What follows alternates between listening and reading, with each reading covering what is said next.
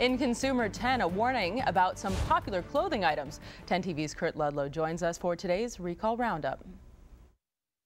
Hundreds of thousands of infant carriers are being recalled this morning. The buckles on the waist and shoulder straps of these Playtex hip hammocks can crack or break, posing a fall hazard to the child.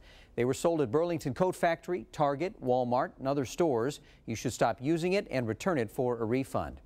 These hoodies are being recalled over strangulation concerns. They are Academy Sports Browning Youth Buckmark Junior hoodie sweatshirts, and they contain a drawstring. You can remove the drawstring to eliminate the hazard or return it for a refund.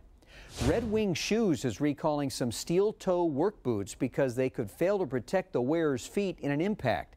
This recall involves 45 styles of Red Wing men's steel toe work boots in sizes 11 to 18 and widths ranging from B to H, depending on the size and style. They were sold over the past year.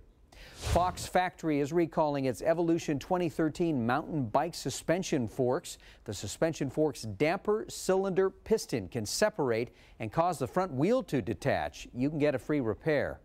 And Libby Glass is recalling these cocktail glasses. They're Bristol Valley cocktail glasses with sheer rim.